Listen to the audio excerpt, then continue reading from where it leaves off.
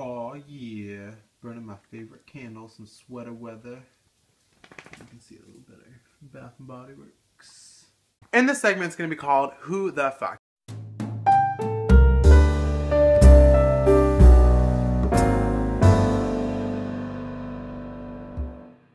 And it's basically just gonna be composed of encounters with people, and I just honestly have to ask myself, who the fuck? Because I honestly just don't understand.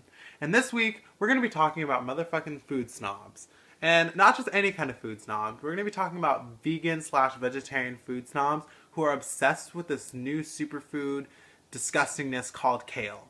Kale does not taste good. It is not appetizing. It is not appealing. I'd rather just eat fucking lettuce with some dressing. And now I've done some research, right? And they're saying, oh, kale is one of the healthiest vegetables. It says kale can provide you with some special cholesterol lowering benefits. So can fucking Cheerios. Kale, oh, you're so pretentious.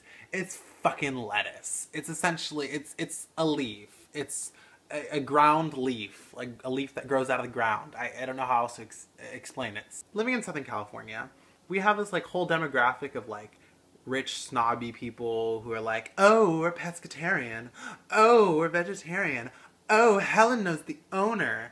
And they all go crazy about their motherfucking kale. Like, they just kale up their lives.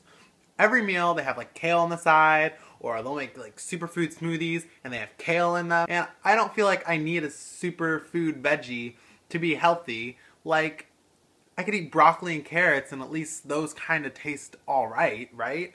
Or like cauliflower or cauliflower mashed potatoes. And the whole obsession with kale, I just don't understand. So if somebody can explain that to me, like, honestly, I'll feel so rewarded to understand why the kale obsession is so huge. And maybe I'm just like not a greens person, but like, why? Why bother? Like, I don't know. Clearly I'm not meant to get it, and clearly I'm being just a little judgmental of people who eat kale. So, I mean, more power to you if you eat kale. More power to you if you love kale, although I honestly don't think it's possible to love kale because it does not taste good to anybody. But, I mean, that's just the thing I don't understand, and I mean, that's pretty much going to be the end of my Who the Fuck segment for this week.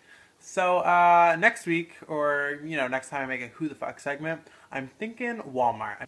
It's not even that I'm against Walmart. It's not even that I'm against the people of Walmart. I'm just saying you don't need lots of money to be classy outside of your home.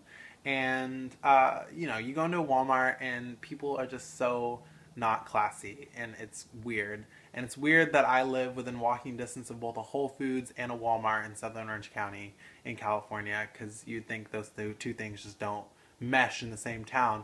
But that's going to be for next week, and we'll talk about it more. Anyways, I gotta get to work because I'm going to be late. So I guess I'll talk to you guys next week. Bye.